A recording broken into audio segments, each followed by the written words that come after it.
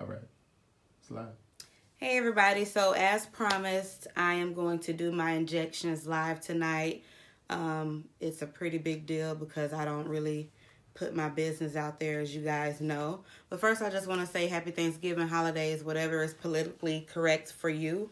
I am going to be taking 3 different injections today. 2 of them are going to be Menopur. One of them is called Gonal. I'm just going to show you how I learned how to do the process. The first night I had a really huge breakdown. Ivan's cousin had to help me do the injections. The second day, my supervisor came. She's a close friend of mine, and she helped me. So I could already tell that second day that I was a little bit more comfortable.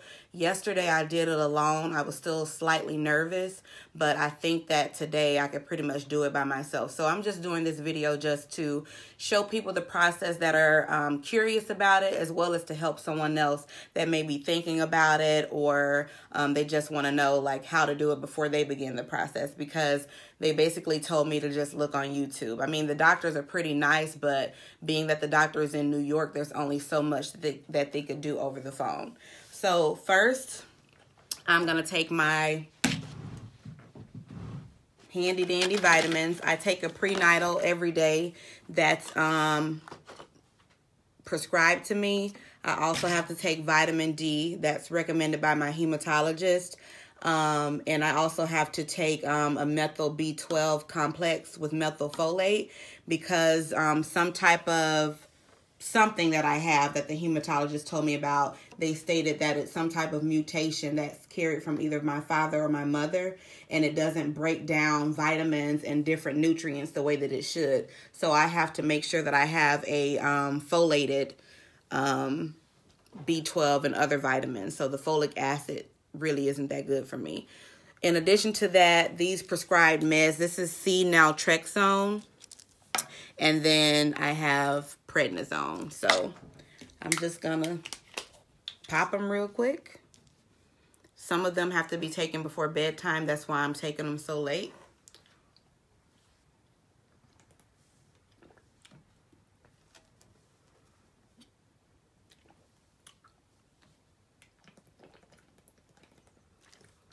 All right, so now that that's done, let's get into the injection. So the Menopur comes in 75 IU, and I was told that I need to take 150 every night. So that means I'm going to have to take 2 of these, and I'm not mixing them up in one syringe because it won't fit.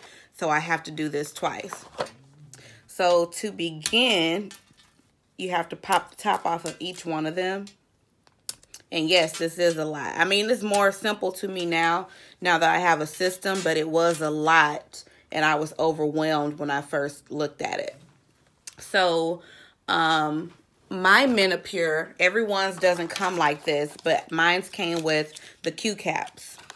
So it makes it easier to draw up the solution. So this is what it looks like right here. So before you begin, you do want to get an alcohol pad, something I'm still getting used to, and you want to sterilize everything. So this is the Menopur right here. It's a white powdery substance, and this is the sodium chloride. This is used to mix the Menopur. So what I'm going to do is, this is the needle. I'm going to go ahead and take these off of both. And I am going to twist the Q cap onto the syringe. So once you get that on there,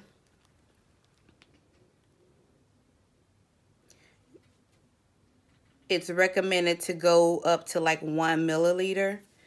Then you stick that down into the sodium chloride. Go ahead and press all of that air out of there. And then you draw it back down to the 1 milliliter. So it's only going to let you go that far. I learned, because I didn't know, I'm sorry if I'm not technical, but I learned that that's why you let the air into it first at that spot, so that when you draw it back in, it'll stop right there. So that is about 1 milliliter. So you can just take this off.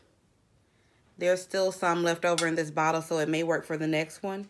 So I'm just going to stick that into the Menopur.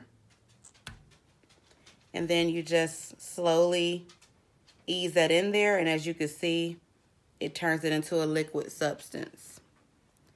To make sure that it's mixed, you just want to turn it. They said that you shouldn't shake it. So you just want to rotate it a little bit. Make sure that it's good and mixed. All right. So that's the first one. So I'm going to go ahead and sit this one to the side. And see, now it's a whole lot easier because I got like a system. I'm getting the needles ready so that they can be ready to go. All right, so I'm going to twist this one onto the second syringe, same Q cap. And then I'm going to go into that first bottle of sodium chloride. I'm drawing it back down to 1. And hopefully this is enough so that I won't have to go into the other bottle. So I'm going to push the air out, turn it upside down, draw it down to 1. And sometimes I go a little bit past to make sure I'm getting enough because there's normally a little bit of air at the top. All right, so that's about what I needed. That's going to save us some money because we're not using as many of these. All right, so I'm going to take that off.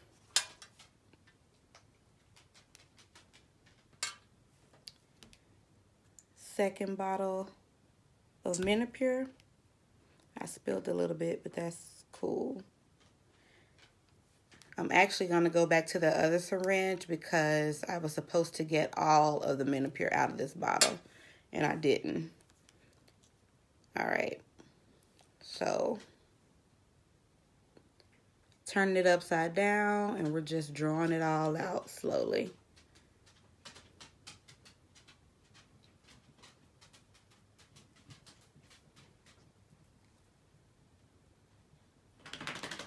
All right. So this one is completely ready to go. I'm going to put the needle on there. Make sure it's secure because I don't want it getting stuck in my skin. And then I am going to go back to this one and just get the rest of this meds out.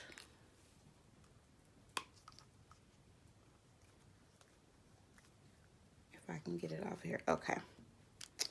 All right, so we are just going to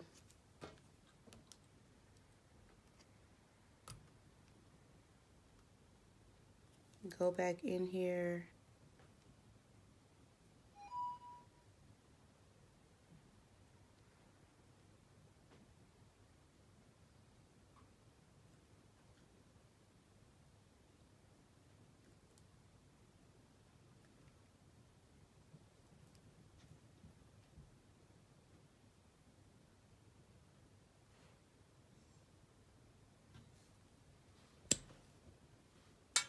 All right, so I'm gonna take the Q cap off. I don't need this anymore.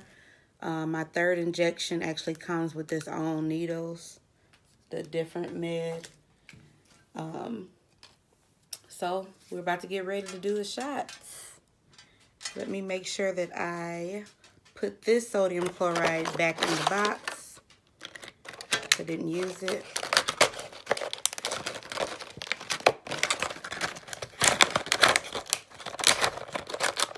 All right, so I'm a little OCD, so I need everything kind of out of my way so I can focus.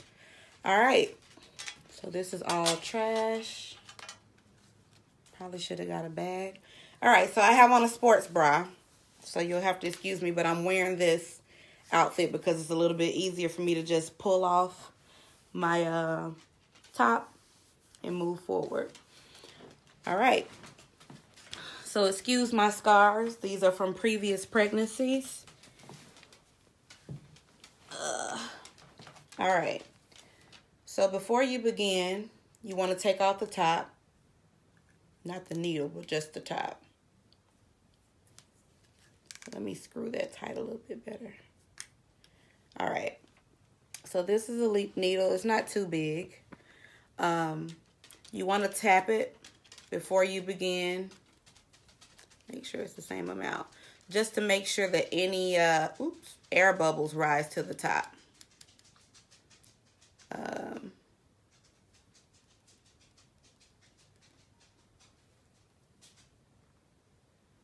I want to be sure. So once you get any air bubbles out, you want to go push it all the way to the top.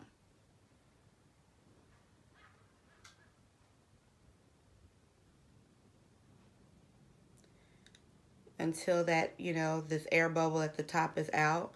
And typically, I did something a little strange, so that's why it leaked out earlier. But typically, once that air is gone at the top of it, there's no bubbles in the inside of it. Once you push it like right to the top and it like squirts out just a little bit, then you know it's ready to go. That's making sure that you have the air out. So here goes. You know what? I almost forgot something. Sterile. You want to make sure that you clean the area. So I don't know if I have any marks from the previous night. You want to alternate sides each night. That's what they recommend. But I've been doing because I'm taking two, one on each side of my belly each night instead of just doing all on this side and then all on that side. So I don't feel any pain right now. So I'm just gonna do this area, which is the area that I've done before. So I'm gonna do one here and then one right here. All right. All right, so here goes nothing. I do have to brace myself every time.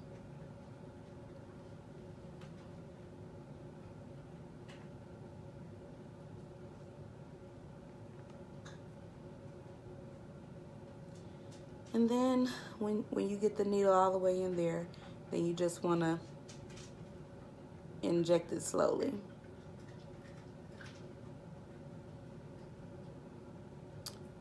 This one, it stings a little bit. It doesn't hurt, but you could feel the medicine.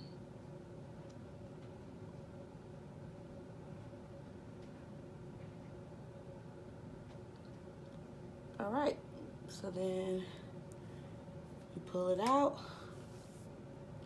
Typically I will get another, I don't have to use this many pads, but typically I get another one because typically I'll bleed a little bit, but I didn't.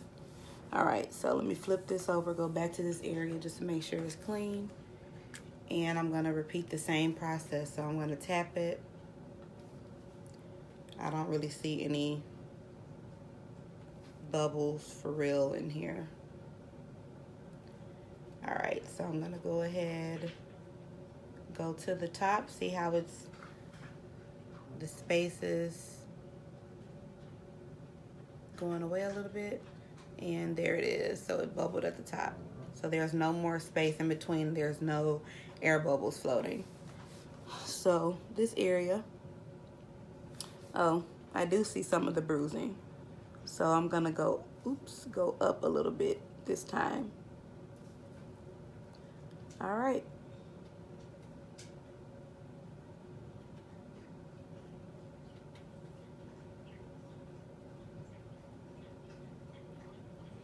All right.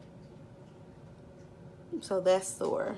So that's probably where I shot at previously, because I could feel the needle going all the way in. All right. So I'm gonna go ahead and shoot this in there because I'm already in there and I don't want to poke myself again. So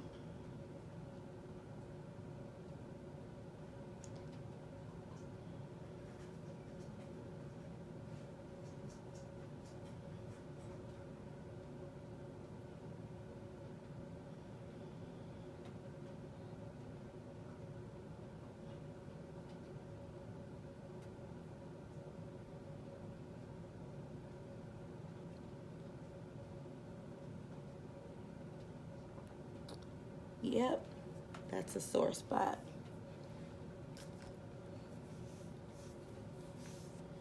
All right, so that is done. That's how I do my Menopur injections. You can see I'm bleeding a little bit, probably because that was the same area from yesterday. So let's move forward with the gonal. This is the last one. One thing I'd like to show you, if you guys get this one, is the box is 450 IUs. My recommended dose is 300. The good thing about this is it comes with overfill, so it actually has 600 in the box. So guess what? If one of these boxes has 600 in it and my dose is 300 every night, I get 2 for 1. So that's saving me money too. When I first got this, it came with a syringe with, I think, the sodium chloride or whatever you mix it with already.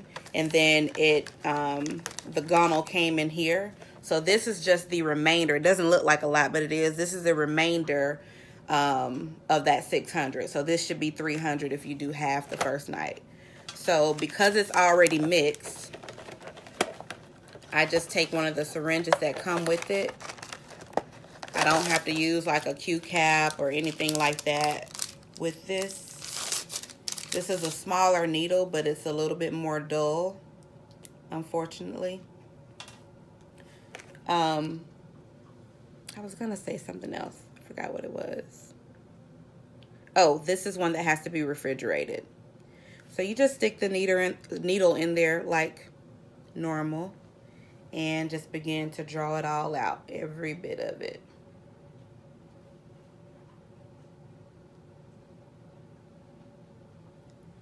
And hopefully that gets me at 300. If it's a little bit less or more, that's fine, because either way, the remainder was or will be in my body. So,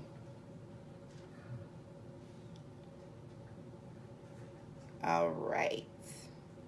So, I think that's about it. So I'm going to pull that out. This needle was a little bit. All right. So clearly yesterday, because that was probably my first day doing it by myself, I probably took less than what I needed, maybe, because this looks like a whole lot more. So I'm just going to tap it. I see all kind of bubbles in here. So when I push it up, we'll see if it's the right amount.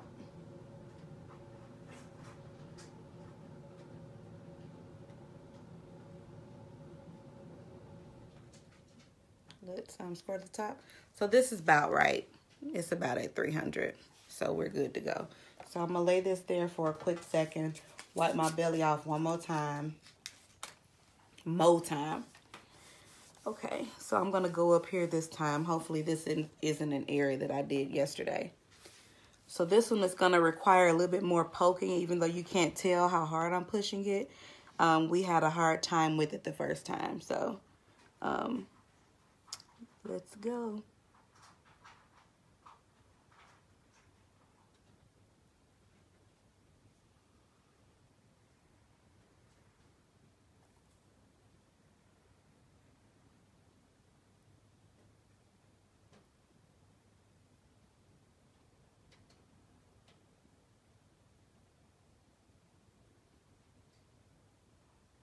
All right. It's sore there too. Clearly I've been poking myself all week, so all the areas are hurting. There's not too many more places I can go. All right, so you just go ahead and push it in there slowly.